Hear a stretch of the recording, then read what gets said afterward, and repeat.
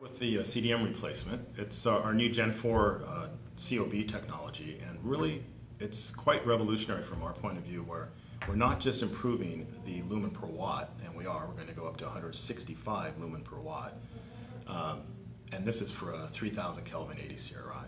But we're also going to improve the TC point, so you can have smaller heat sinks and have the fixtures be smaller, from 105 to 120, so that's a big benefit. And we're also, instead of just going to 2x typical current, being able to drive it to 3x. So you can have strong accent factors that you just never had before in store and merchandise accent lighting. And that combination will allow us to have a 14 millimeter LES that has the same flux as a 70 watt CDM, which is in 90% of the retail stores. Replace that with the same reflector size.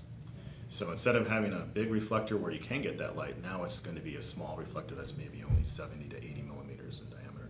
So a true replacement with all the benefits of LEDs and not all of the problems that you have with CDM, you know, with the slow start, the color shift over time, things like that.